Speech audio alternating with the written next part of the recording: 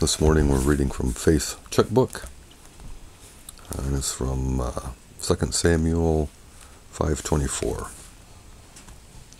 It shall be, when you hear the sound of marching in the tops of the mulberry trees, then you shall advance quickly.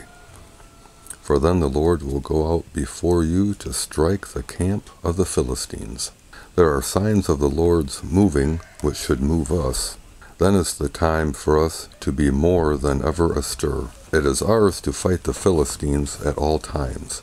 But when the Lord himself goes out before us, we should be especially valiant in the war. The breeze stirs the tops of the trees, and David and his men took this to signal an onslaught. And at their advance, the Lord himself smote the Philistines. Today, may the Lord give us an opening to speak for him with our friends. Let us be on the watch to avail ourselves of the hopeful opening when it comes. This may be a day of good tidings, a season of soul winnings.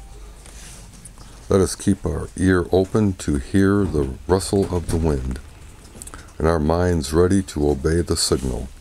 Since the Lord goes before us, we dare not hold back. Lately I think we've been talking about just being sensitive to God.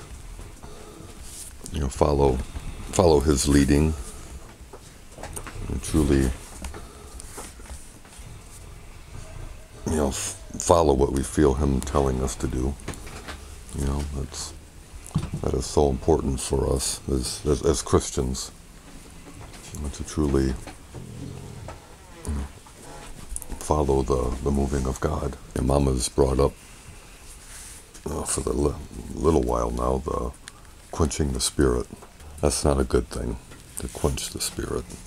Like he titled this, listen for the signal.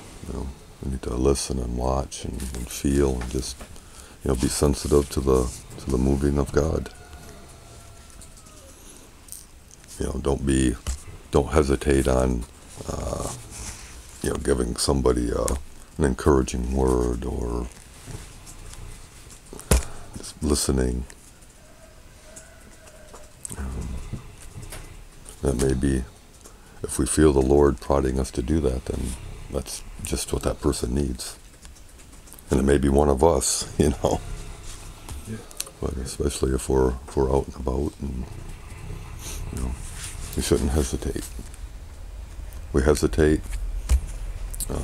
not only does the other person lose out, but so do we on a blessing. Let's pray. Father, we love and praise you today. And Father, we do thank you so much for your goodness. And God, I pray that you would help each one of us to just be sensitive to your prompting us, to your moving, Lord. And just help us not to quench the spirit, but to listen and to seek your moving, Father.